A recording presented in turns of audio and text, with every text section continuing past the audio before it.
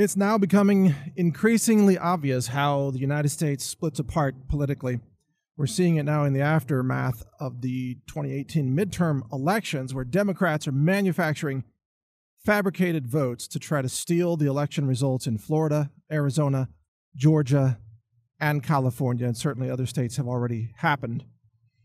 And this is likely going to lead to many on the right, the conservatives, saying that they simply refuse to accept the Democrat majority in the House, or they refuse to accept subpoenas from members of the House. And this will likely go together with people on the left at the next election, 2020. Well, actually, it's already happened. From 2016, the people on the left say they refuse to accept President Trump as the president. And they refuse to accept Brett Kavanaugh as a confirmed judge on the U.S. Supreme Court. And they're trying to impeach him because they don't believe that his appointment and confirmation is legitimate. So fast forward this a couple years to 2020, and let's say Trump wins re-election. No doubt the left will come up with another insane reason claiming that it was stolen. But they will try to steal the election for real. And if they do steal the election because they have so many illegals voting and so many fraudulent votes and so many manufactured ballots, then the people on the right might say, no, this was stolen. The point is, the very fabric of society is based on this idea that both parties agree in advance to the outcome of the election, even if they don't win. And that is now gone. And so we're going to have a bifurcation of the political power in the country, where you're going to have states like California saying things like, well, we don't recognize the U.S. Supreme Court in Washington, D.C., because the court is, let's say, 6-3 conservative if Ginsburg retires and another Supreme Court justice is confirmed by Trump. Amy Barrett is the most likely choice. So 6-3. A lot of liberals would just say, we no longer recognize the Supreme Court. We're not going to abide by its decisions. Right? Likewise, let's say that in Florida, they steal the vote for Democrats, and they have Gillum as the governor. That would be only by theft and fraud. And many people in Florida would say, we don't recognize Gillum as the governor. That election was absolutely stolen after the fact, because Gillum had lost on election day, and then over the subsequent, 4 or 5 days, Democrats fabricated, manufactured fake votes to make Gillum the winner, and that is not legitimate. We don't recognize Gillum as the governor of Florida. That is a likelihood as I see it.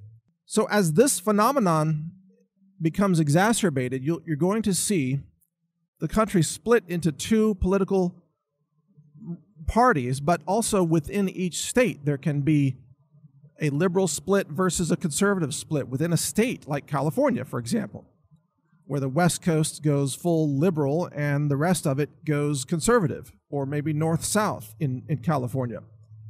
In Texas, Austin, Dallas, and Houston are very liberal. The rest of the state, well, maybe San Antonio too, but the rest of the state, rural Texas, is very conservative. So you're going to have these splits, but it won't be just north-south of the entire country like in the Civil War. It's going to be splits within each state, and then another split at the national level. This is how the system falls apart.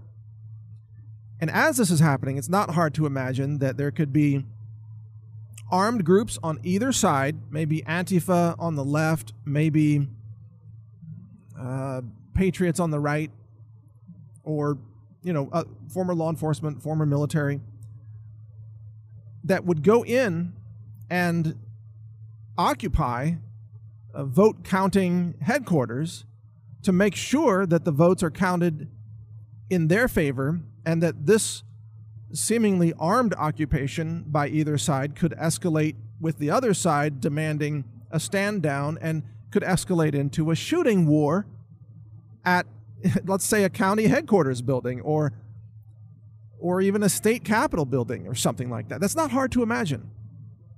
This is how things start. In the 2018 midterms, I think this was the pivot point right here. This is the point where America really began to split, well, I guess 2016 was really the point, but it's accelerated in 2018 to the point where now conservatives are saying they don't trust the election outcomes because liberals are stealing the election. And of course, liberals claim that Trump stole the election in 2016, although they don't have a shred of evidence that actually happened.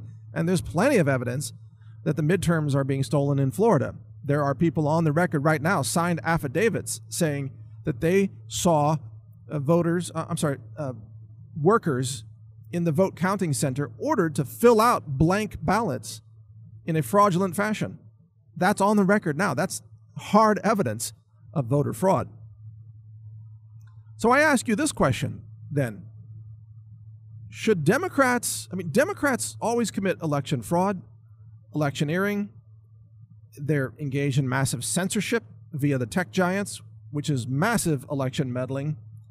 Democrats are trying to steal votes, trying to steal elections. They're trying to nullify the elections they don't win. They're trying to impeach everybody that they don't want to have power. They're calling for the new DOJ acting Attorney General Whitaker to recuse himself because they don't want anybody to have power except a deep state Democrat. My question to you is, should Democrats even be allowed to participate in an election system if they don't agree to abide by the rules or the outcome? Why are we even having elections if the Democrats, we already know in advance, they're going to try to steal it? They're going to commit fraud. And if they can't commit enough fraud to steal the election, they're going to declare the outcome to be null and void. Why are we even trying to participate in society with Democrats? Because they are not compatible with a democracy. They belong in an authoritarian communist regime, which is what they want. They want to turn America into that. They want to turn California into that. They've practically succeeded there. Well, I say we're not going to let them do that to America, but if they want to move away and just go to Venezuela or go to Cuba or go to North Korea or go to China and become illegal immigrants in those countries and join the communist revolution there, go for it. Get out of America because you're not Americans. You don't qualify to be Americans, and you don't have the right to participate in democracy because you don't respect the rules of due process in fair and free elections. That's the bottom line. And so as that understanding spreads across society, guess what's going to happen? Elections are going to become, over time, meaningless because no side will trust the other side, but especially we, the people, those of us who are patriots, who love America, we know that we cannot trust the outcomes of any elections that the Democrats control because they will steal everything. And so there's going to come a day, and it has possibly already started, or it may happen in 2020. We'll see. There's going to come a day when patriots stand up and say, no, we will not let you steal our country any longer. We're going to have, 1,000 men here with force to occupy this building and demand honest election counting and demand an end to the illegal vote manufacturing by the left. Now, I'm not calling for any kind of an armed revolution or an armed conflict. I always prefer peace. I'm just analyzing where this is going, and it's not hard to see that this is probably going at some point to a scenario where there is armed conflict between the two sides, because it seems that the two sides, the Democrats and the Republicans, cannot coexist in society. And I would say the Democrats can't coexist in any democracy, period. The Republicans are perfectly willing to follow the rules. In fact, they follow rules to a fault, almost. The bottom line is the country seems primed right now for extreme conflict and refusal to accept the other party in power. And that's, if you look throughout history, that's when countries split apart. That's when things happen. That's when you end up with civil war or secession or the fall of the Soviet Union, perhaps. And when these things happen, they are never pretty. You look at, I mentioned recently in a podcast a guy I know who survived the Bosnia War in the 1990s, Bosnian conflict. It was a civil war, essentially. It wasn't pretty. The stories that he has about that are pretty horrifying. You look throughout history, the fall of the Soviet Union, and then conflict between Russia and Georgia, for example. You look at the balkanization of Western Europe that took place after that, and it wasn't all peaceful. And you can go in American history and look at the Civil War as well. There was a lot of disagreement about who should govern and what should be the fabric of the nation, and many, many people died in that conflict. I don't know the exact number, but it seems like it was a very large number, like 1 million people, maybe more. I'd have to check that. But look, it's so clear we're headed in this direction. It's so obvious at this point. There's no question that America is headed in this direction. And I don't know about you, but I'm not willing to back down from protecting America, protecting the Electoral College, protecting our Constitution, defending the Second Amendment, defending the First Amendment, demanding free speech rights. I'm not backing down from any of that. No way. Not a chance. I'm not going to live as a slave. Live free or die is a slogan that's very popular in Texas for good reason. We are not going to ever surrender to some kind of insane totalitarian left-wing regime. That's not the way that we operate, period. And at the same time, I don't think that the people on the left are going to back down, because they're so delusional and brainwashed. They've told themselves they're fighting Hitler. Actual Hitler. Not metaphorical Hitler, but actual Hitler. They think Trump is actually, literally Hitler. That's the way they talk. And so they think that they have to defeat Trumpism and defeat the GOP and by any means necessary. They think that Christianity is evil. And of course, they worship Satanism. They worship atheism or Satanism, and they think Christians are bad people. And the left, of course, wants a totalitarian regime to have absolute control over everything you're allowed to speak or think or publish or even read. And that to them is called tolerance, by the way. That's called diversity. To them, that's freedom. You're free to read whatever the state tells you you're allowed to read. So it seems like the left is not going to back down either. They are not willing to back down from their distorted dogma, and they're willing to kill people to defend their twisted belief system. They're willing to kill people because they've already called for mass killing of conservatives and killing the president and killing conservative senators and so on. That is very clear. They will kill people to defend their twisted, distorted dogma. And so you combine these two sides here, where you have conservatives like myself who are absolutely not willing to give up our freedoms, and you have these deranged totalitarian leftists who are absolutely willing to kill people to defend their twisted beliefs, and they're not backing down.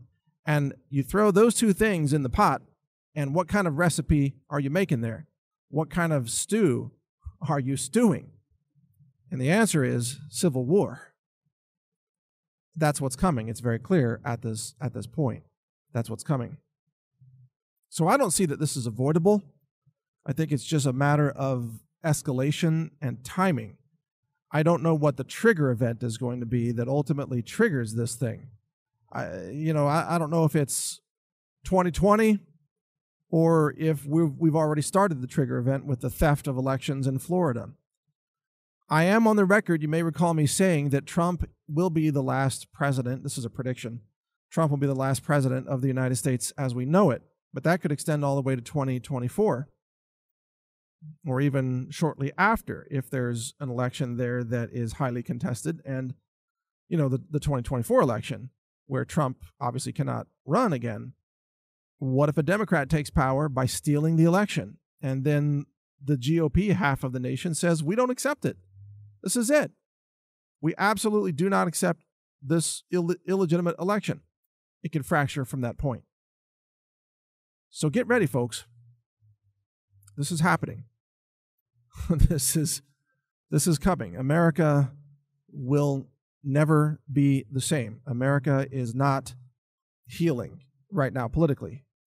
It is fracturing, and that's what the globalists want, and that's what the left wing wants, because they don't want America to be a sovereign nation that defends its borders, that protects its civil liberties, and that resists the march of liberalism and globalism that wants to turn every nation in the world into a slave state under authoritarian, tyrannical control. So thank you for listening. This is Mike Adams here. You can listen to more of my podcasts at healthrangerreport.com. Take care. Learn more at healthrangerreport.com.